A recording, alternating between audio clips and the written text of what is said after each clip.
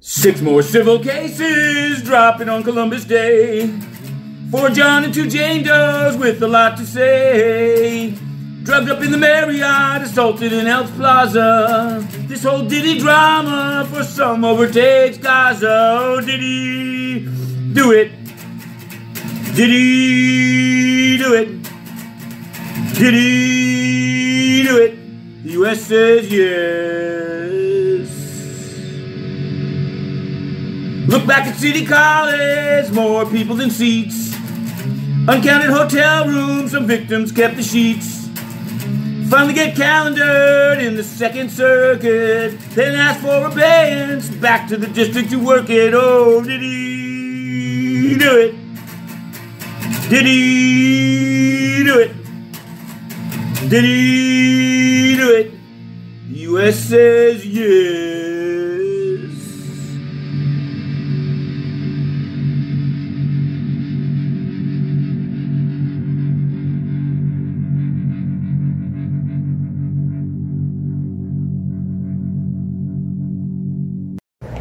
Okay, here we are, Matthew Russell Lee, Inner City Press, here at the Southern District of New York Courthouse, today, Friday, October 18th, 2024.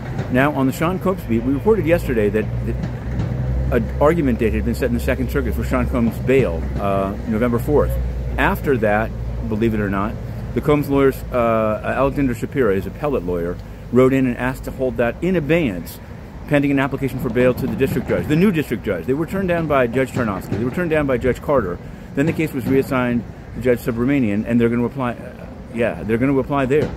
So we'll be covering that. The civil cases are all back on track, including the one that was dismissed. It was refiled as a miscellaneous case, and we will be following those.